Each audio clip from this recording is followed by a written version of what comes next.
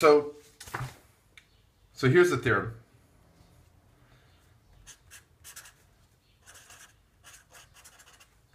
And we'll call this Falting's first theorem. This is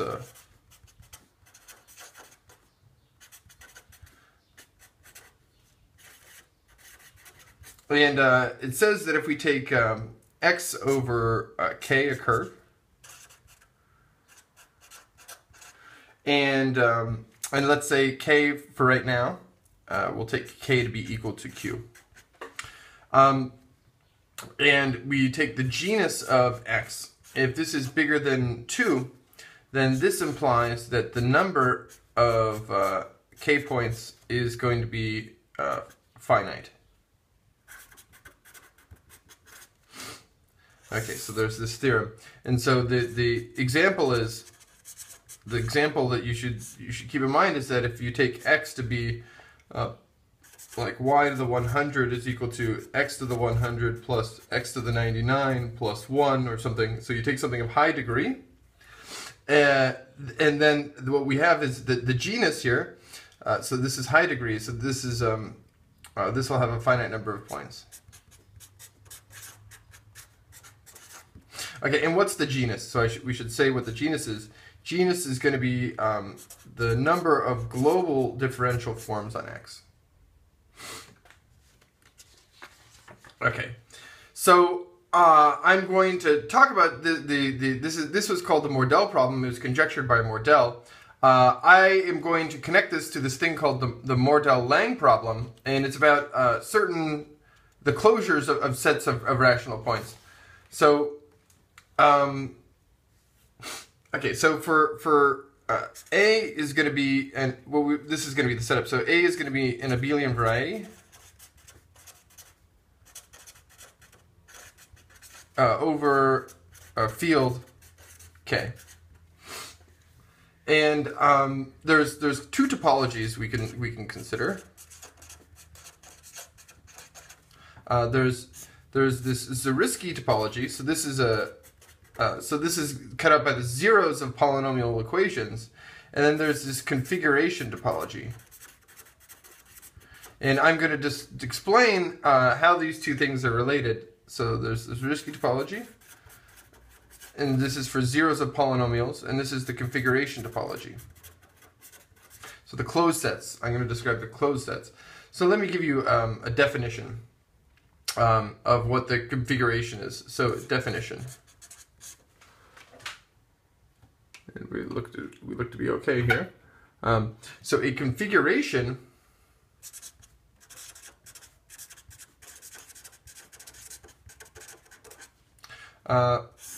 is in A, and then we're going to take the algebraic closure of K, so this is where it's going to be a subset of here, is a set of the form.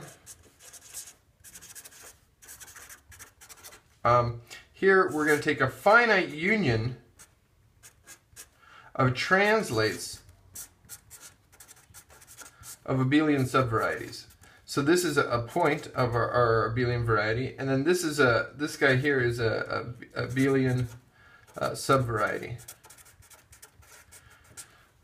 So a closed subgroup, closed in the Zariski topology. And so we can take the points of it, and then we can look at translates of this, and this is what a configuration is. Let me give you a picture of a configuration. So the picture of a configuration. So here's what to think about. So we can maybe think of this in maybe some type of three-dimensional space. So an abelian variety is kind of, well, the complex points are going to be a torus if you look at it over the complex numbers. So what we can do is so subvarieties will be like, maybe it'll look like planes maybe, so this is like one subvariety, but we're going to take unions of them here, so they can meet, say, in a line, and then we could maybe take so some stray lines somewhere, so like here, maybe there's another one somewhere over here, okay, and then we could add some points, okay, and so this thing here is what the union of from 1 to, say, a finite number of these guys of bi k alg plus bi. So these are translates of abelian subvarieties.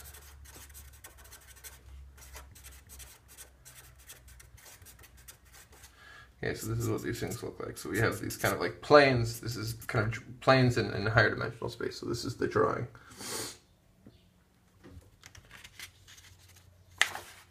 Okay, so now I can define what the configuration topology is. So definition. So the configuration topology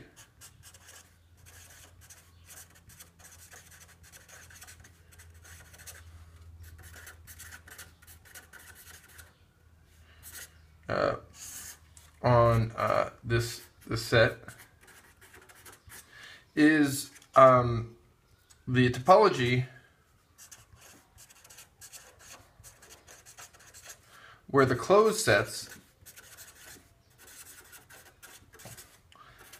are configurations.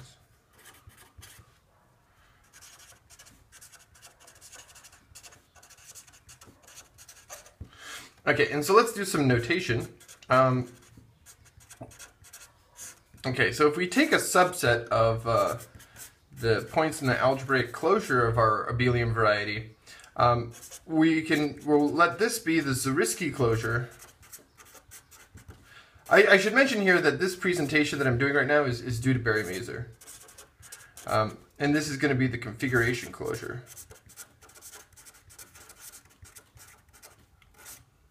So we have closures in two topologies. Okay, so we can look at the zero locus. So we take, we take the zero locus of the polynomials, of all the polynomials vanishing at S, and here we take kind of the minimal configuration that contains the set S. All right. So this is what the configuration topology is. And now I can state the theorem.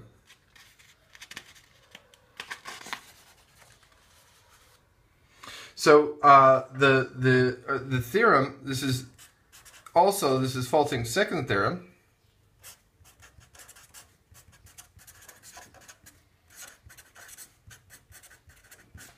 And it says that if A over K is an abelian variety, so let's take K to be equal to Q here. It's an abelian variety. And then let's say that we'll take a subset of the algebraic closure points. Okay, a subset. Okay, so then it says the following. It says that if the rank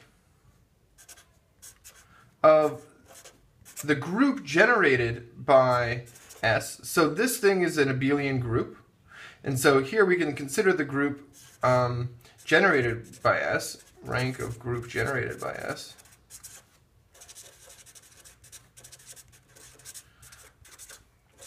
Then this implies that the configuration closure is equal to the Zariski closure. Okay, so it says here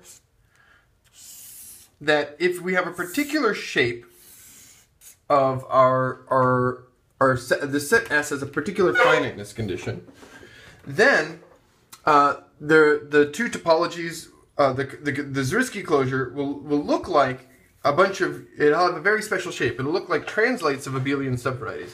And this is amazing. Okay, so I want to explain now how this theorem implies. So this is okay. So let me give another background. So this thing here was called. So this is a remark. This was conjectured by Mordell. So this is, I guess, the generalization was due to Lang, and so sometimes this is called the Mordell-Lang problem. Okay, so the Mordell-Lang problem was solved by Faltings. All right, that's nice. I'm going to explain now. I'm going to move towards showing how this theorem implies the other theorem, the Mordell theorem. So I need to give some setup. So let me give a definition / proposition here. So it's about an existence here. So let's take x over k, a pointed variety. Then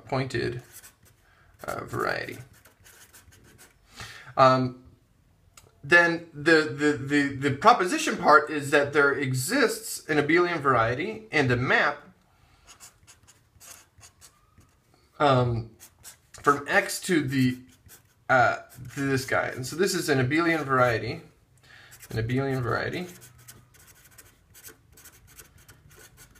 Called the Albanese. So this is going to be the Albanese. And it has the property that it is initial, which is initial among the category of varieties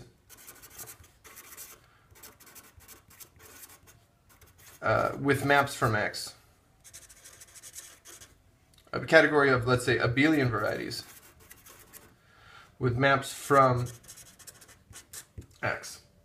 So that this says the following. It says that if we have a morphism, so given any, so what does this mean? So this means that if we're given a morphism from X to some abelian variety, we also have this map here to this Albanese, right? So this is the Albanese.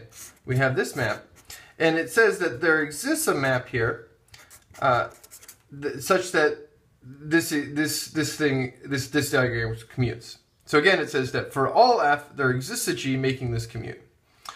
Okay, so this is what the Albanese is, and we're going to use this to prove we're going to use this idea. So in our construction, I'm actually going to use it a little bit later too. So let me make a remark that or an example. When x is a curve, then the Albanese of x is just the Jacobian of x. Okay, so another important property that we'll need, an important property, and then I'm going to use this in a later video. It says that if there's an isomorphism here from the sheaf of differentials of the Albanese to H0 of x omega 1 of x. So this is an isomorphism. So this is a theorem, I guess, so that these two things are the same. Or you can consider it part of the construction. Either way. Okay, so this explains the Albanese, and it's a generalization of the Jacobian. In general, I should mention here that this thing collapses a lot. So if you just take a general variety, unlike Jacobians, you can embed. This is an embedding, a closed immersion. Here, this is not in general a closed immersion, and this is gonna, like a lot of this is gonna collapse. So this has positive dimensional fibers here. And the fibers are really related to an invariant called the Carrera dimension of x, which I'm going to get to as well. Okay, so I want to explain now how the Mordell conjecture, or Mordell-Lang implies Mordell. So Mordell-Lang, I'm now in a position where I can do this. Implies Mordell. Okay, so I'm gonna prove this. So what we're gonna do is we're gonna take x over k. This is gonna be a curve of, and this is gonna be a genus bigger than or equal to 2. And again, g is H0, so the dimension of this thing of omega 1 of x. Okay, so since it's a curve, we have this embedding into the Albanese of x. So this is the Jacobian of x. And let's just call this A.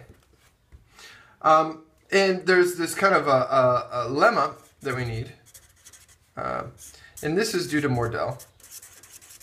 And his lemma says that that AQ is finitely generated. It's a finitely generated, or finitely, let's say for K is equal to Q, finitely generated abelian group.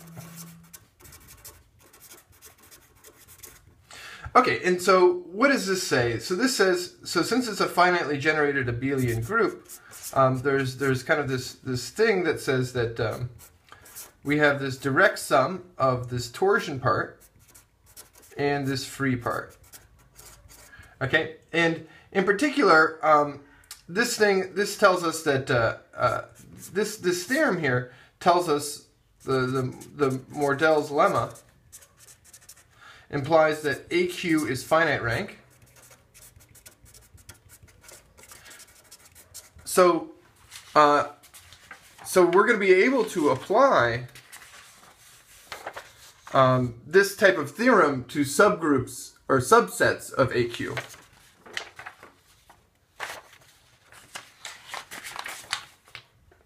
Okay, so we're going to use this idea. And so we notice that where we're going to apply this to, we're going to apply this to S is equal to XQ.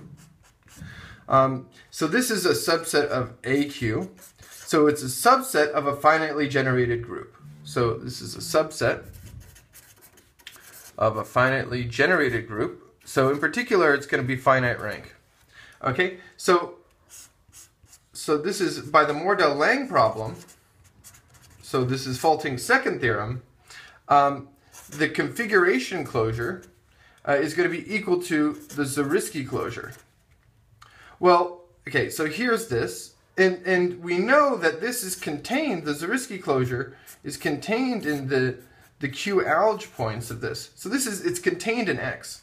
So this says that, okay, so this says that the configuration closure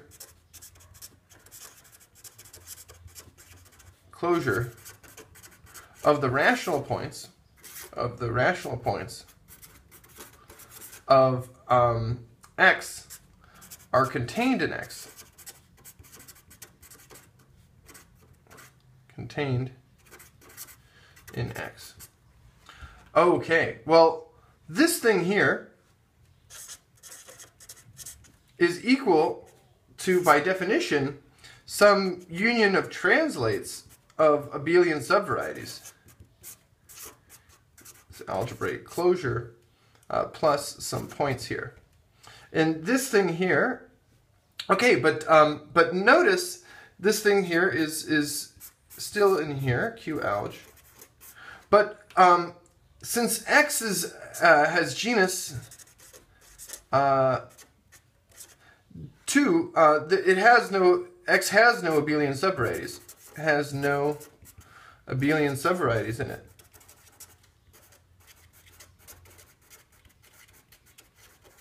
Inside it. I mean, if these were dimension 1, they would be what's called elliptic curves, but this is a genus 2 curve, and you can't have a genus 1 curve inside of a genus 2 curve. That's no good. So these things all must be 0. Okay, so this thing tells us that this thing is equal to the union n of BIs. So just these BIs. And so this is a finite number of points.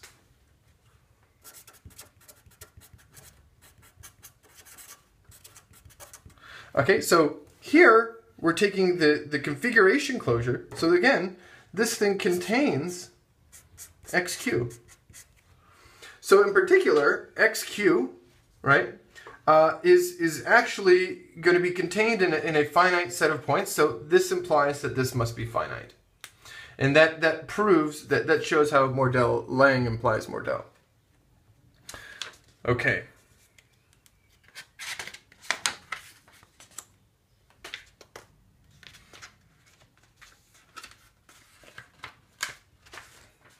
Okay, so what about higher dimensions? So, I'm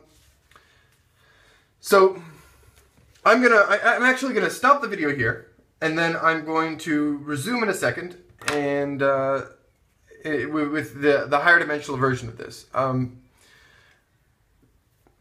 Okay.